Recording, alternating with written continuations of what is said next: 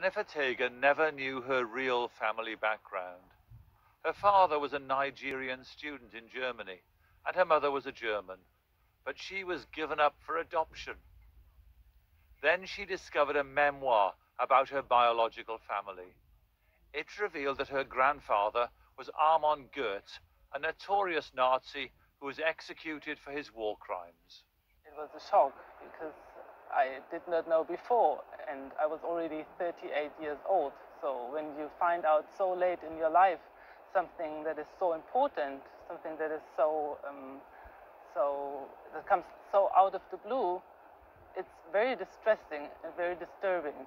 I needed quite a long time to somehow integrate it into my life and also integrate it into the understanding of who I was, because I was a normal person and suddenly I became the granddaughter of Amon Goeth, the Nazi commandant of Plaza.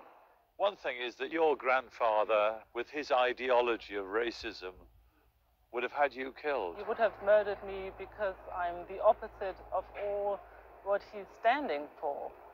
I'm a person with values. I'm a person who thinks that the humanity or the way one treats other people is something that is essential.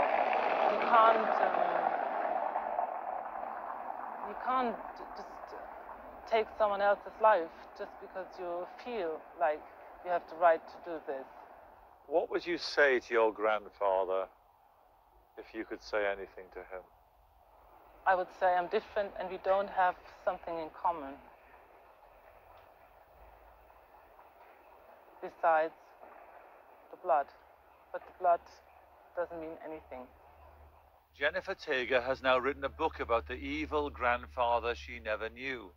He was hanged after the war, before she was born. But he haunts her to this day. Stephen Evans, BBC News, Berlin.